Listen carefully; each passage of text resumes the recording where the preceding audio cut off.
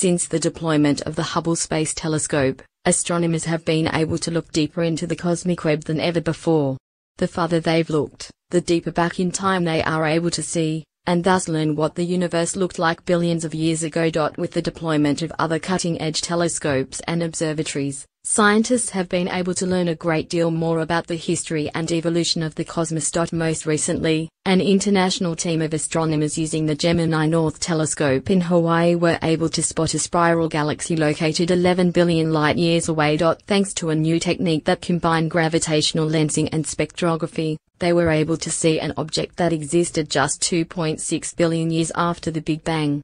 This makes this spiral galaxy, known as A1689b11, the oldest and most distant spiral galaxy spotted to date. The study, which details the team's findings, titled The Most Ancient Spiral Galaxy, a 2.6-year-old disk with a tranquil velocity field, recently appeared in the Astrophysical Journal. The team consisted of members from the Swinburne University of Technology, the Australian Research Council Centre of Excellence in All-Sky Astrophysics in 3D Astro 3D, the University of Lyon, Princeton University, and the Rakkar Institute of Physics at the Hebrew University in Jerusalem. Together, the team relied on the gravitational lensing technique to spot A1689b11. This technique has become a mainstay for astronomers, and involves using a large object like a galaxy cluster to bend and magnify the light of a galaxy located behind it. Above spiral galaxy A1689b11 sits behind a massive cluster of galaxies that acts as a lens, producing two magnified images of the spiral galaxy in different positions in the sky. As Diantian Yuan, a Swinburne astronomer and the lead author on the research study, explained in a Swinburne press statement, this technique allows us to study ancient galaxies in high resolution with unprecedented detail. We are able to look 11 billion years back in time and directly witness the formation of the first, primitive spiral arms of a galaxy. They then used the near-infrared integral field spectrograph (NIFS) on the Gemini North Telescope to verify the structure and nature of this spiral galaxy.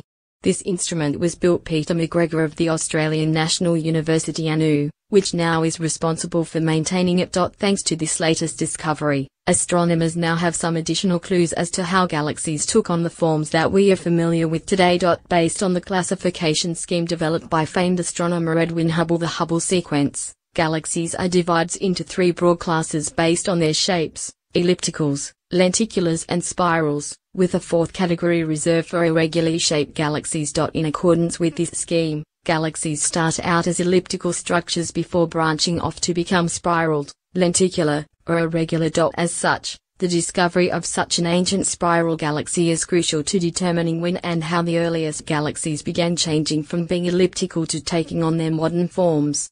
As Renew Ken, an astronomer from Princeton University and a co-author on the study, says, studying ancient spirals like A1689b11 is a key to unlocking the mystery of how and when the Hubble sequence emerges. Spiral galaxies are exceptionally rare in the early universe, and this discovery opens the door to investigating how galaxies transition from highly chaotic, turbulent disks to tranquil, thin disks like those of our own Milky Way galaxy. On top of that, this study showed that the A1689b11 spiral galaxy has some surprising features which could also help inform and challenge our understanding of this period in cosmic history. As Yuan explained, these features are in stark contrast to galaxies as they exist today. But equally interesting is the fact that it also differentiates this spiral galaxy from other galaxies that are similar in age. This galaxy is forming stars 20 times faster than galaxies today, as fast as other young galaxies of similar masses in the early universe, said Yuan. However, unlike other galaxies of the same epoch, A1689b11 has a very cool and thin disk, rotating calmly with surprisingly little turbulence. This type of spiral galaxy has never been seen before at this early epoch of the universe. In the future, the team hopes to conduct further studies of this galaxy to further resolve its structure and nature, and to compare it to other spiral galaxies from this epoch. Of particular interest to them is when the onset of spiral arms takes place, which should serve as a sort of boundary marker between ancient elliptical galaxies and modern spiral, lenticular and irregular shapes. They will continue to rely on the NIFS to conduct these studies, but the team also hopes to rely on data collected by the James Webb Space Telescope, which will be L.